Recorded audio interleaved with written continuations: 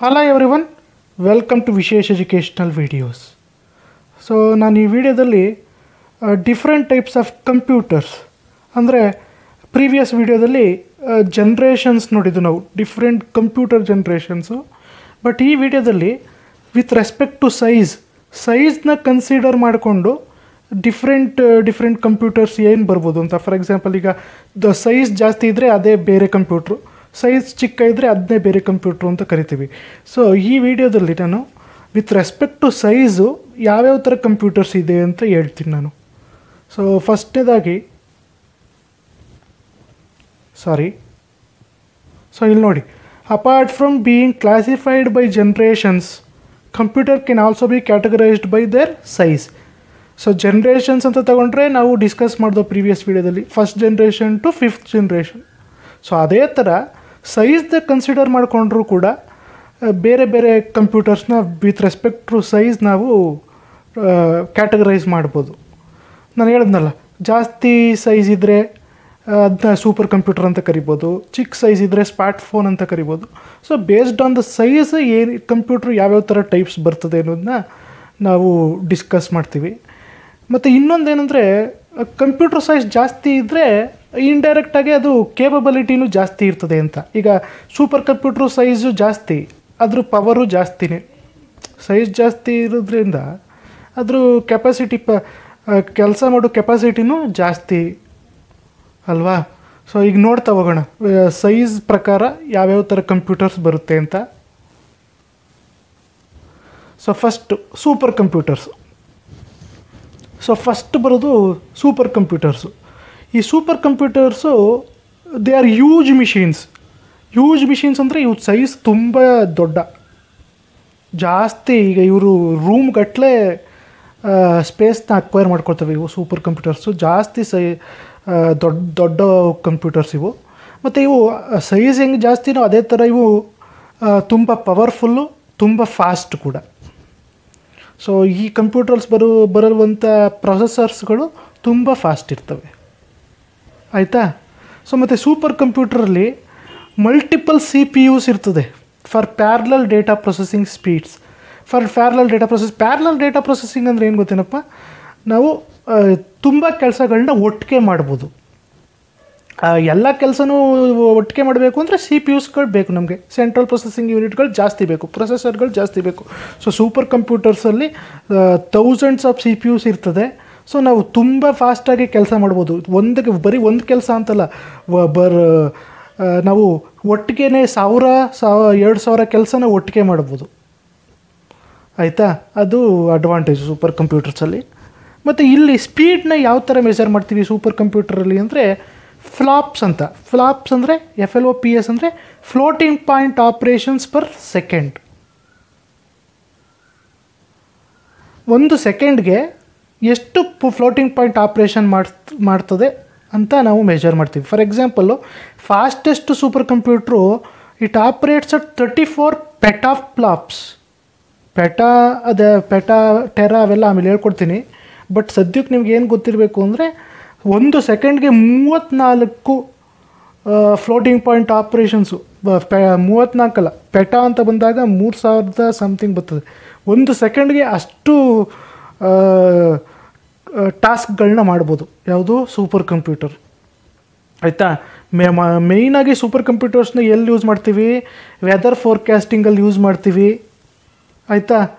ಮತ್ತು geological data ಅಂದರೆ earth related data analyse ಮಾಡೋಕ್ಕೆ. ಸೊ ಇದನ್ನ ಯೂಸ್ ಮಾಡ್ತಾ ಹೋಗ್ತೀವಿ. ಮತ್ತು ಈ ಸೂಪರ್ ಕಂಪ್ಯೂಟರ್ಸು ತುಂಬ ಜಾಸ್ತಿ ಸ್ಟೋರೇಜ್ ಇರ್ತದೆ. ಈ ಸೂಪರ್ ಕಂಪ್ಯೂಟರ್ಸಲ್ಲಿ ಜಾಸ್ತಿ ಸ್ಟೋರೇಜ್ ಇರ್ತದೆ, ಅದ್ರ ಜೊತೆಗೆ ಜಾಸ್ತಿ ಪವರ್ ಬೇಕು, ಜೊತೆಗೆ ಹೀಟು ಕೂಡ ಜಾಸ್ತಿನೇ ಜನ್ರೇಟ್ ಆಗುತ್ತೆ ಸೂಪರ್ ಕಂಪ್ಯೂಟರ್ಸಲ್ಲಿ. ಯಾಕೆಂದರೆ ಆಬ್ವಿಯಸ್ಲಿ ತುಂಬ ಕೆಲಸಗಳನ್ನ ಮಾಡ್ತಾ ಇರುವಾಗ ಹೀಟ್ ಜನ್ರೇಟ್ ಆಗೇ ಆಯ್ತದೆ. ಆಮೇಲೆ ಇನ್ನೊಂದೇನೆಂದರೆ, ಈ ಸೂಪರ್ ಕಂಪ್ಯೂಟರ್ಸು ಮೇಯ್ನಾಗಿ ಗೌರ್ಮೆಂಟ್ ಏಜೆನ್ಸೀಸ್ ಯೂಸ್ ಮಾಡ್ತವೆ. ಫಾರ್ ಎಕ್ಸಾಂಪಲ್ ಇಸ್ರೋ ಇದೆಯಲ್ಲಪ್ಪ, ಇಸ್ರೋ ಇಲ್ಲ ಅಮೇರಿಕಾದ NASA, ಇವರೆಲ್ಲ ಸೂಪರ್ ಕಂಪ್ಯೂಟರ್ಸ್ನ ಯೂಸ್ ಮಾಡ್ತಾರೆ, ಆಯಿತಾ. ನೆಕ್ಸ್ಟ್ ಇದು ನೋಡಿ, ಸೂಪರ್ ಕಂಪ್ಯೂಟರ್ಸ್ ಯಾವ ಥರ ಇರ್ತದೆ ಅಂತ ತೋರಿಸಿದ್ದೀನಿ. ಸೊ ಇಲ್ಲಿ ನೋಡಿ, ಈ ರ್ಯಾಕ್ಗಳಲ್ಲಿ ನೀವು ನೋಡ್ಬೋದು ಎಷ್ಟು CPU ಗಳಿದೆ ಇಲ್ಲಿ. ಅಲ್ವಾ? ಒಂದು ಎಷ್ಟು ರೂಮಲ್ಲಿ ನೋಡಿ ಎಷ್ಟು ರ್ಯಾಕ್ಗಳನ್ನ ಜೋಡಿಸಿದ್ದಾರೆ. ಸೊ ತುಂಬ ಪವರ್ಫುಲ್, ತುಂಬ ಮತ್ತು ಸೈಜು ಕೂಡ ತುಂಬ ಅಕ್ವೈರ್ ಮಾಡುತ್ತೆ. Next main frames. Main frames ಹೆಂಗೆ ಅಂದರೆ ಸೂಪರ್ ಕಂಪ್ಯೂಟ್ರಿಗಿಂತ ಒಂದು ಸ್ವಲ್ಪ ಪವರು ಕಮ್ಮಿ, ಸೈಜು ಕೂಡ ಇವು ಅಕ್ವೈರ್ ಮಾಡ್ಕೊಳ್ಳೋದು ಸ್ವಲ್ಪ ಕಮ್ಮಿ compared to super computers. So ನೋಡೋಣ ಬನ್ನಿ ಈಗ. These are multi-user machines that support many users using the feature of time sharing. ಅಂದರೆ ಇಲ್ಲೂ ಕೂಡ ಈ ಮೈನ್ ಫ್ರೇಮ್ಸ್ನ ತುಂಬ ಜನ ಸೈಮಲ್ಟೇನಿಯಸ್ ಆಗಿ ಯೂಸ್ ಮಾಡ್ಬೋದು. ಅಂದರೆ ಟೈಮ್ ಶೇರಿಂಗ್ ಅಂತ ಕರಿತೀವಿ. ಟೈಮ್ ಶೇರಿಂಗ್ ಅಂದರೆ ಈಗ ಫಾರ್ ಎಕ್ಸಾಂಪಲ್ ಒಬ್ಬ ಯೂಸರ್ಗೆ 5 ನಿಮಿಷ ಅಂತ ಅಲಾಟ್ ಮಾಡಿಬಿಡ್ತೀನಿ ಅಂದ್ಕೊಳ್ಳಿ. 5 ನಿಮಿಷ ಫುಲ್ ಅವನಿಗೆ ಡೆಡಿಕೇಟ್, ತಿರ್ಗಾ ಇನ್ನು ನೆಕ್ಸ್ಟು ಇನ್ನು 5 ನಿಮಿಷ ಇನ್ನೊಬ್ಬನಿಗೆ. ಆ ಥರ ಮಲ್ಟಿಪಲ್ ಯೂಸರ್ಸು ಒಂದೇ ಸತಿ ಸೈಮಲ್ಟೇನಿಯಸ್ ಆಗಿ ತುಂಬ ಜನ ಯೂಸರ್ಸು ಒಂದೇ ಸತಿ ಯೂಸ್ ಮಾಡ್ಬೋದು ಇವನ್ನ. ಮತ್ತು ಇನ್ನೊಂದು ಏನಂದರೆ it can run multiple programmes even with A single C P U. So ಎಷ್ಟೊಂದು ಪ್ರೋಗ್ರಾಮ್ನ ಬರೀ single C P U use ಮಾಡಿಕೊಂಡೆ ನಾವು ರನ್ ಮಾಡ್ಬೋದು ಮೈನ್ ಫ್ರೇಮ್ಸಲ್ಲೂ ಕೂಡ, ಆಯಿತಾ? ಬಟ್ ಇಲ್ಲಿ ಮೆಜರ್ನ ಯಾವ ಥರ ಮಾಡ್ತೀವಿ, ಎಷ್ಟು ಟಾಸ್ಕ್ನ ಮಾಡ್ಬೋದು ಇದಂತ ಹೆಂಗೆ ಮೆಜರ್ ಮಾಡ್ತೀವಿ ಅಂದರೆ ಅಲ್ಲಿ ಫ್ಲಾಪ್ಸು.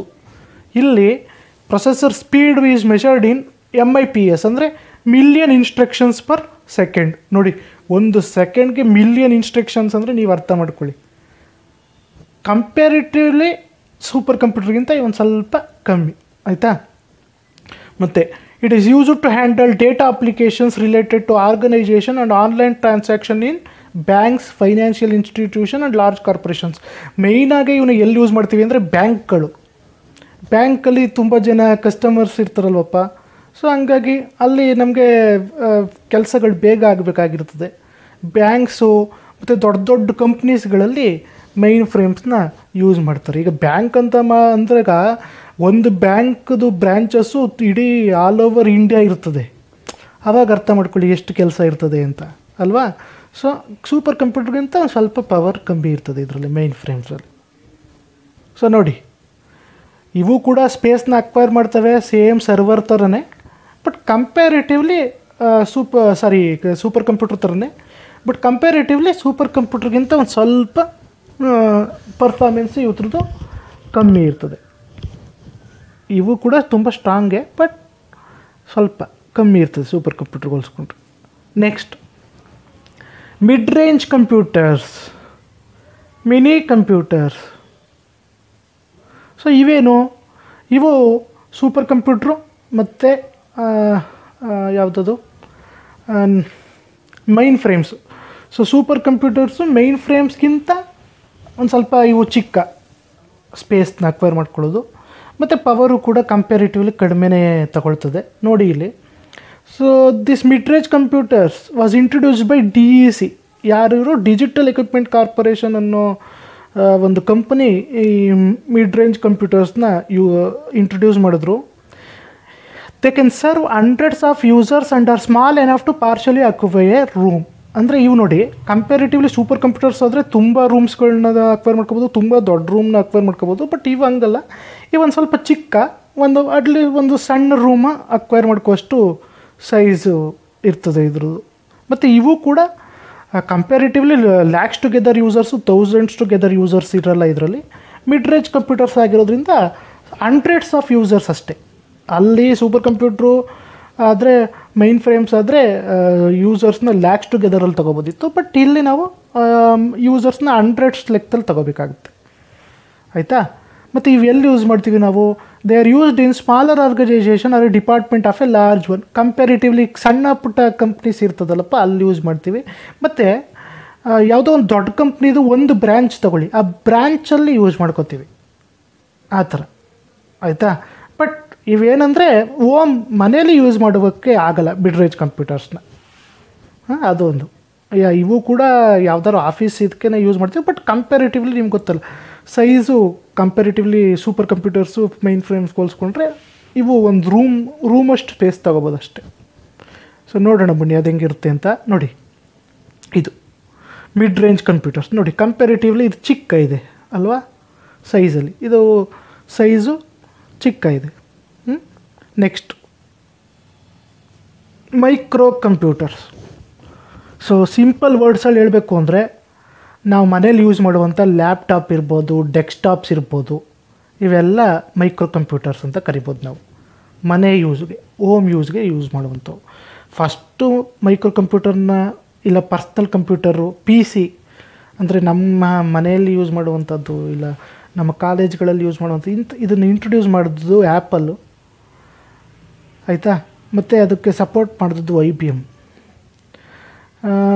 ಈಗ ತುಂಬ ಕಂಪನೀಸ್ ಇದೆ ಫಸ್ಟ್ ಇಂಟ್ರೊಡ್ಯೂಸ್ ಮಾಡಿದವರು. ನೆಕ್ಸ್ಟು ಇದು single user machine, powered by A single chip micro processor. ಈಗ ಮನೆಯಲ್ಲಿ ಎಷ್ಟು ಜನ ಯೂಸ್ ಮಾಡ್ಬೋದು? ನಾವೊಬ್ಬ ಸಿಂಗಲ್ ಯೂಸರ್ ಮಿಷಿನು, ಡೆಸ್ಕ್ಟಾಪ್ನ ಯೂಸ್ ಮಾಡೋದು ಇಲ್ಲ ಕಂಪ್ಯೂಟರ್ ಯೂಸ್ ಮಾಡೋದು ಎಷ್ಟು ಜನ ಮನೆಯಲ್ಲಿ? ಒಬ್ಬ. ಅದಕ್ಕೆ ಇದು ಸಿಂಗಲ್ ಯೂಸರ್ ಮಿಷಿನು. ಮತ್ತು ಎಷ್ಟು ಪ್ರೊಸೆಸರ್ ಇರ್ತದೆ? ಈಗ ನನ್ನ ಕಂಪ್ಯೂಟ್ರಲ್ಲಿ ಒಂದು ಪ್ರೊಸೆಸರ್ ಇರ್ತದೆ, ಸಿಂಗಲ್ ಚಿಪ್ ಮೈಕ್ರೋ ಪ್ರೊಸೆಸರ್ ಇರ್ತದೆ. ಅಂದರೆ ಮೆಮೊರಿ ನೋಡಿ, ಇಲ್ಲಿ ಮೆಮೊರಿ ಬಂದು ಗಿಗಾಬೈಟ್ಸ್ ಮೆಮೊರಿಲಿ ಇರ್ತದೆ. ಇವಾಗ ಟೆರಾಬೈಟ್ಸ್ಗೂ ಬರ್ತಾ ಇದೆ. ಈ ಮೈನಾಗಿ ಅಷ್ಟೆಲ್ಲ ಇದ್ದದ್ದು ಗಿಗಾಬೈಟ್ಸ್. ಆಮೇಲೆ ಇವನ್ನ ಸ್ಟ್ಯಾಂಡ್ ಅಲೋನ್ ಮೋಡ್ ಅಂದರೆ ಒಬ್ಬನೇ ಯೂಸ್ ಮಾಡ್ಬೋದು, ಇಲ್ವಾ ಇಂಟರ್ನೆಟ್ಗೆ ಕನೆಕ್ಟ್ ಮಾಡಿಕೊಂಡು ಯೂಸ್ ಮಾಡ್ಕೋಬೋದು. ನೆಟ್ವರ್ಕ್ ಅಂದರೆ ಇಂಟರ್ನೆಟ್ ಕೂಡ ಕನೆಕ್ಟ್ ಮಾಡ್ಕೊಂಡು ಯೂಸ್ ಮಾಡ್ಕೋಬೋದು. ಇಂಟರ್ನೆಟ್ಟಲ್ಲಿದ್ದರೆ ಅದೇ ಸ್ಟ್ಯಾಂಡ್ ಅಲೋನ್ ಅಂದರೆ ನಾನೊಬ್ಬನೇ, ಇಂಟರ್ನೆಟ್ ಅಂದರೆ ಬೇರೆಯವ್ರು ಕೂಡ ಯೂಸ್ ಮಾಡ್ಕೋಬೋದು, ಆ ಥರ ಮಾಡ್ಬೋದು. ಮತ್ತು ಮೈಕ್ರೋ ಕಂಪ್ಯೂಟರ್ಸ್ ಅಂತ ಬಂದಾಗ ನಾನು ಹೇಳಿದ್ನಲ್ಲ, ಡೆಸ್ಕ್ಟಾಪ್ ಇರ್ಬೋದು, ಲ್ಯಾಪ್ಟಾಪ್ ಇರ್ಬೋದು. ಈಗ ಲ್ಯಾಪ್ಟಾಪ್ಗಿಂತ ಒಂದು ಸ್ವಲ್ಪ ಚಿಕ್ಕ ಬಂದವೆ, ನೋಟ್ಬುಕ್ಸ್ ಇರ್ಬೋದು. ಸೊ ಅವೆಲ್ಲ ಬರ್ತವೆ ಎಕ್ಸಾಂಪಲ್ಸ್. ಮತ್ತು ಈ ಮೇಯ್ನಾಗೆ ಇವತ್ತು ನಾವು ಮನೇಲಿ ಯೂಸ್ ಮಾಡುವಂಥ PCs ಇಲ್ಲ ಕಾಲೇಜಲ್ಲಿ ಯೂಸ್ ಮಾಡುವಂಥ PCsಲ್ಲಿ 3 ಥರ OS ಇರ್ತದೆ. ನಾನು ಅವತ್ತು ಫಸ್ಟ್ ವೀಡಿಯೋದಲ್ಲಿ ಹೇಳ್ದಂಗೆ ವಿಂಡೋಸ್ 7 ಇರ್ಬೋದು, ಇಲ್ಲ ವಿಂಡೋಸ್ 8, ವಿಂಡೋಸ್ 10, ಇಲ್ಲ ಆ್ಯಪಲ್ ಕಂಪ್ಯೂಟರ್ ಆದರೆ ಮ್ಯಾಕ್ OS ಇರ್ತದೆ, ಮಸಿಂತೋಶ್ OS, ಇಲ್ಲ ಲೈನೆಕ್ಸ್ ಇರ್ತದೆ. ಮೇಯ್ನಾಗಿ ಇವು ಮೂರು ಇರ್ತದೆ. ಇದ್ರ ವಿಂಡೋಸ್ ಇರಬೇಕು, ಇಲ್ಲ ಮ್ಯಾಕ್ OS ಇರಬೇಕು, ಇಲ್ಲ ಲೈನೆಕ್ಸ್ ಇರಬೇಕು ನಾವು ಯೂಸ್ ಮಾಡುವಂಥ ಕಂಪ್ಯೂಟ್ರಲ್ಲಿ.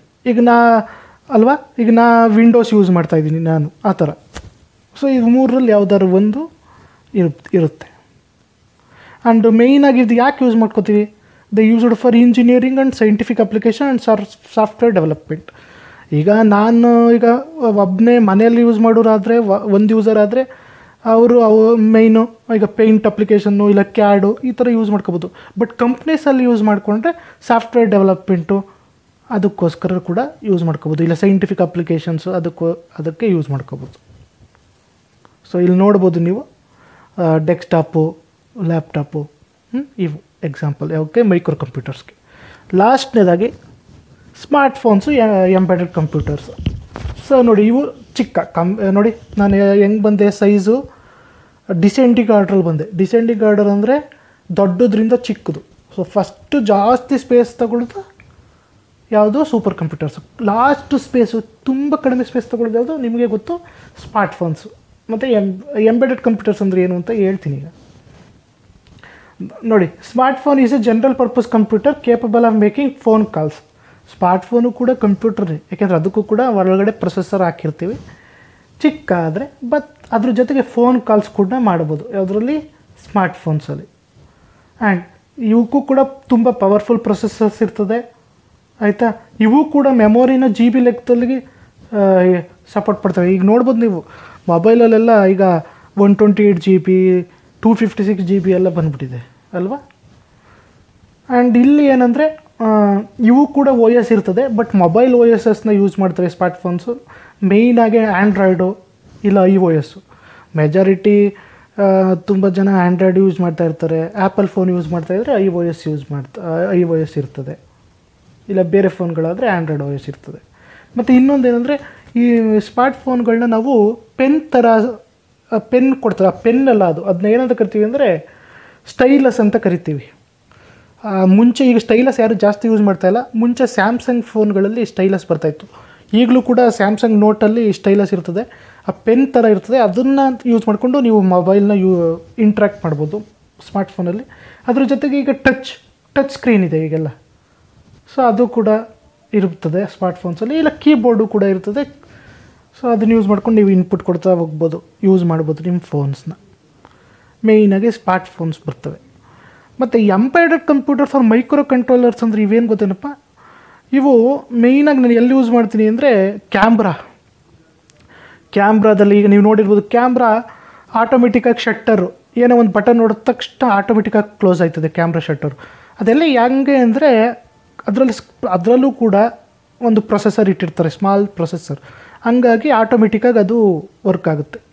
ಸೊ ವಾಷಿಂಗ್ ಮಿಷಿನ್ಸು, ಕಾರ್ಸ್ದು ಈಗ ವೈಫರು, ಸೊ ಅದು ಮತ್ತು ಕ್ಯಾಮ್ರಾ ಇವೆಲ್ಲ example. ಅವೆಲ್ಲದಕ್ಕೂ embedded small computers, micro controllers ಅಂತ ಕರಿತೀವಿ, ಅದನ್ನು ಹಾಕಿರ್ತಾರೆ ಆಯ್ತಪ್ಪ. ಅದರಲ್ಲಿರುವಂಥ ಪ್ರೊಸೆಸರು ಅದರಲ್ಲಿ ಹೆಂಗೆ ಅಂದರೆ ಒಂದೇ ಒಂದು ಪ್ರೋಗ್ರಾಮ್ ಇರ್ತದೆ. ಅಂದರೆ ಈಗ ಫಾರ್ ಎಕ್ಸಾಂಪಲ್ ಶಟ್ಟರ್ ಯಾವ ಥರ ಕ್ಯಾಮ್ರಾ ಶಟ್ಟರ್ ಹೆಂಗೆ ವರ್ಕ್ ಆಯ್ತದೆ, ಅದಕ್ಕೆ ಒಂದೇ ಪ್ರೋಗ್ರಾಮ್ ಬರೆದಿರೋದು, ಇಲ್ಲ ಶಟ್ಟರ್ ಓಪನ್ ಆಗಬೇಕು ಇಲ್ಲ ಕ್ಲೋಸ್ ಆಗಬೇಕು, ಆ ಥರ ಡಿಫೈನ್ಡ್ ಮುಂಚೆನೇ ಪ್ರೋಗ್ರಾಮ್ ಮಾಡಿಬಿಟ್ಟಿರ್ತಾರೆ ಈ ಥರ ಪ್ರೊಸೆಸರ್ಗಳಲ್ಲಿ. ಫಾರ್ ಎಕ್ಸಾಂಪಲ್ ಕ್ಯಾಮ್ರಾದು ಅರ್ಥ ಆಗ್ತಾಯಿದೆ ಅಲ್ವಪ್ಪ? ಸೊ ಏನಾದ್ರು ಅರ್ಥ ಆಗಿಲ್ಲ ಅಂದರೆ ಕಮೆಂಟ್ ಸೆಕ್ಷನಲ್ಲಿ ಟೈಪ್ ಮಾಡಿ. ಸೊ ಇದು ಎಕ್ಸಾಂಪಲು. ಸೊ ಸ್ಮಾರ್ಟ್ಫೋನ್ಗೆ ಮತ್ತು ಎಂಬೆಡೆಡ್ ಚಿಪ್ ಕಂಪ್ಯೂಟರ್ಸ್ಗೆ. ಸೊ ನೋಡಿ, ರೈಟ್? ಸೊ ಇಷ್ಟೇ. So based on the size ಕಂಪ್ಯೂಟರ್ಸ್ನ ನಾವು ಕ್ಲಾಸಿಫೈ ಮಾಡಿದ್ರೆ ಸೂಪರ್ ಕಂಪ್ಯೂಟರ್ಸು, ಮೈನ್ ಫ್ರೇಮ್ಸು ಆಯ್ತಲ್ವಾ. ನೆಕ್ಸ್ಟು ಅದಾದಮೇಲೆ ಏನು ಬರುತ್ತೆ, super computers, main frames, mid range computers, ಲಾಸ್ಟ್ನೇದಾಗಿ mid range computers ಆದಮೇಲೆ ಮೈಕ್ರೋ ಕಂಪ್ಯೂಟರ್ಸು, ಅದಾದಮೇಲೆ ಲಾಸ್ಟ್ನೇದಾಗಿ ಬಂದು ಸ್ಮಾರ್ಟ್ಫೋನ್ಸ್. ಸೊ ಅರ್ಥ ಆಗಿದೆ ಅಂತ ತಿಳ್ಕೊತೀನಿ. ಏನಾದರೂ ಡೌಟ್ಸ್ ಇದ್ದರೆ ಕಮೆಂಟ್ ಸೆಕ್ಷನಲ್ಲಿ ಟೈಪ್ ಮಾಡಿ. Thank you for watching the video.